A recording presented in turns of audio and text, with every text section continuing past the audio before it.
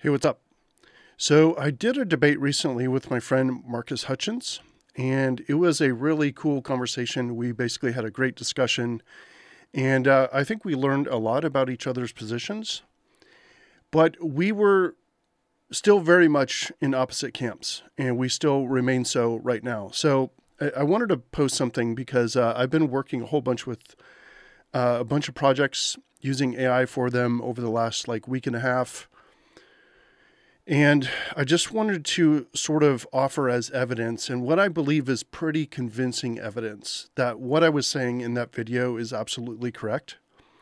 So I basically have done a bunch of projects that would have required probably dozens or hundreds of consulting hours if I were to pay developers to go and actually do this work.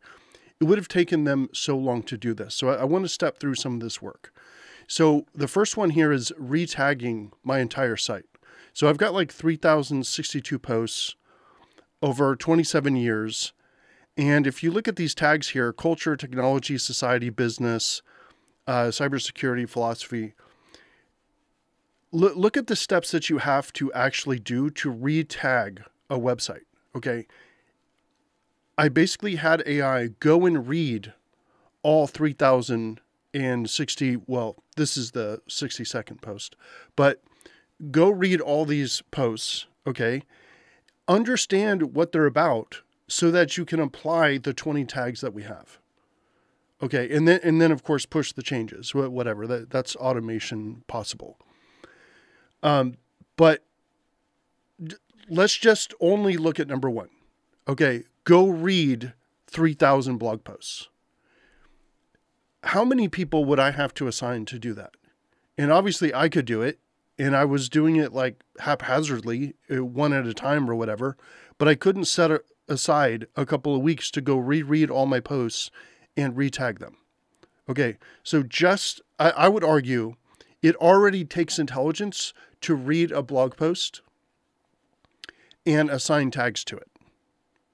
Just to read a blog post and figure out what it's about, I think automatically hits the bar for intelligence, right? And that's really what the core debate was between Marcus and I, is is this intelligent or not? And he's basically saying AI is autocomplete and it's definitely not intelligent. And I'm saying kind of the opposite.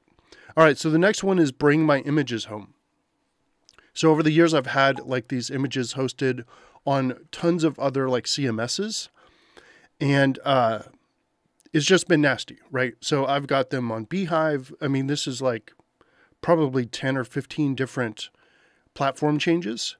So all the URLs are different. They're pointing to different places. Some of them are broken. Some of them, don't work anymore, don't exist anymore, whatever.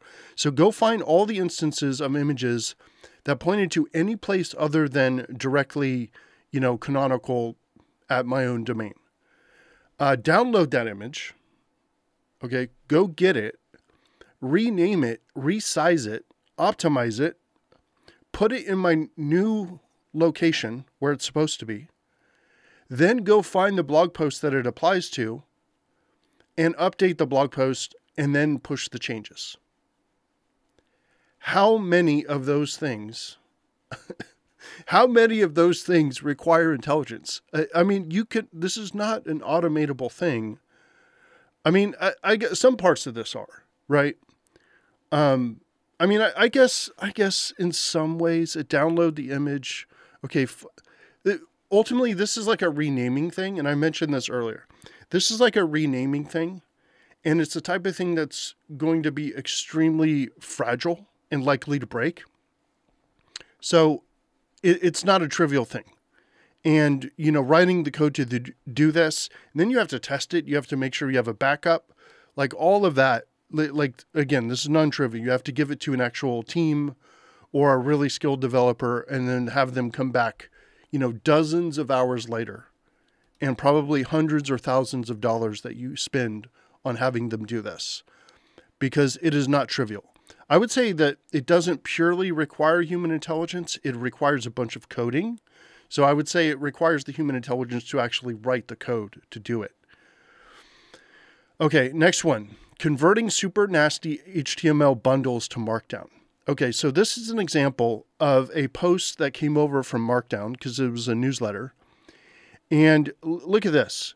You've got these nested divs, nested spans. This is trying to preserve the content formatting of the newsletter, right? And it just goes on and on. Like these things are just massive, massive bundles of crap. And so I couldn't just go in there and edit something. And I damn sure wasn't getting where I was supposed to be, which was the clean Markdown, right? This is the whole point of moving to my new static site is I have very, very clean Markdown now. And so any of those posts that came over from Beehive or from a bunch of other places, they're just really nasty, full of HTML, like deprecated old HTML from other platforms, but especially from Beehive. So what this thing is doing is actually going and getting that entire thing, reading the entire thing, understanding what is nasty HTML wrapper content. And by the way, these things are massive, right? So it's not just a tiny little thing. I mean, we're talking about hundreds or thousands of lines of code just to have the content inside of there somewhere. So you have to read the entire thing. You have to pull out the content. You have to not get rid of any of the content. You can't lose any. You can't change any. And then you have to write a completely new Markdown file. Oh, and mark it up with my new styling and formatting for the site. Like I have this thing on the left here that's called an aside. It has to know to go and do that. So again, I've got to give this to a consultancy. I've got to give this to someone on Upwork or on Fiverr. So looking at this list here, these do require, I would argue, intelligence. Completely rewrite the content. The key point here that requires the intelligence, you have to read the thing and know the difference between content and wrapper and bloat and crap that needs to be taken out. That is not an automatable thing. You can't write a script to do that, right? So the takeaway for me here is, oh, and by the way, this is an example of the, this is an example of like, in this case, it was Claude Code that was running, but this is just an example for people who don't know me, who are like, hey, is this really happening? Did AI actually do this for them? Yes, this is some of the evidence for that. But anyone who's done technical work around maintaining a website or complex HTML will instantly recognize, in my opinion, how tedious and nasty this work is and how much it requires an actual human to do, right? Even for the tasks that somebody could code, it would still be crap work, right? If you gave it to someone and like, it's likely to mess up your site because they will get one of the scripts wrong. It'll rewrite the wrong thing, whatever. Like, I'm sure if you've done this before, you totally get what I'm saying. It also did the testing afterwards. Plus it wrote the code for the translations and the testing. Then it executed it. Then it monitored the status and showed me how much time it was taking to get done. And it's just insane. So hundreds of hours and thousands of dollars of work. And this is just me doing it part-time over a few days. Just telling AI to go do it, and it just did it itself. There was some steering, obviously, but not during the task. During the task, it was absolutely doing those things that required intelligence. So my argument here, and I would say my challenge to Marcus, and more importantly than Marcus and myself, it's more so to people who think like Marcus, okay? I don't see how it's possible to argue that this is not intelligence. What we just did here, what I just showed you here, is not possible to do without either manual coding from an actual human, right? Or manual actual work. Forget the coding. You can't automate it. So you can't just code around it in most of the cases that I showed. Manual work to go read and understand a thing so you can apply the correct tags. What other technology can read and understand a post and determine what tags apply to it? Don't you have to understand if it's philosophy or if it's information security or whatever, right? You can't just grep and said, right? You can't just count the number of instances of the word. That is not meaning, right? So I would argue technology capable of doing cognitive tasks that could previously only be done by a human. I think that is a good definition of AI. And I think a good definition of intelligence is being able to take your knowledge that you have and apply it to new situations. Okay? So in this case, the knowledge that it has is what the word InfoSec means, what the word cybersecurity means, what the word AI means. It has to read the knowledge, it has to read the content of the page and determine based on its knowledge. This is a new situation, right? Because it's never seen this blog post before. A new situation is it's presented with a new input, a new challenge, a new problem, and it's determining whether or not it's going to apply one or more of these 20 different tags, right? So I would say that is clearly intelligence, right? That's my definition for intelligence. And this is my definition for AI here. Now, Marcus disagrees with this. He thinks that it's more of intelligence is more of a completely new thing, like E equals MC squared, or the invention of the wheel or whatever, right? And I've got multiple problems with this. One is it devalues 99% of cognitive work being done by people. Most people are not inventing new physics, right? And it also implies that, well, yeah, but for the people who are doing that 99.9%, and I don't want to put words in his mouth, but it feels like this is the argument that he's making.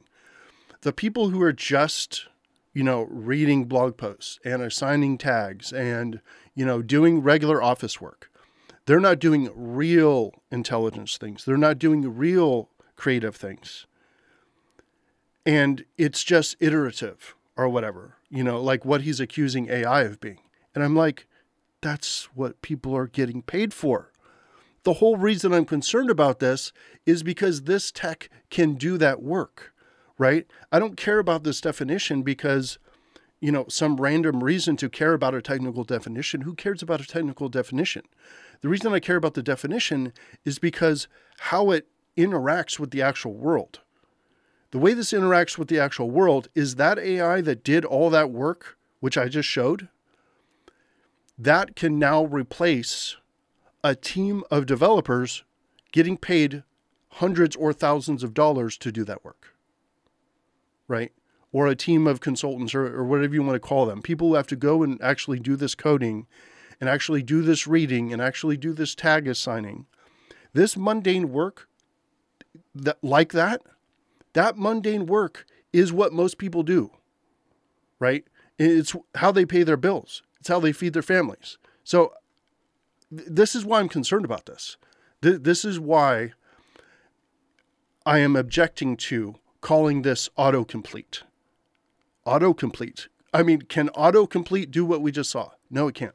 So I think he is essentially defining intelligence in such a restrictive way that it's making it useless, right? And I don't think we need a new word for this. Like, what do you call it when, let's say there's a new technology.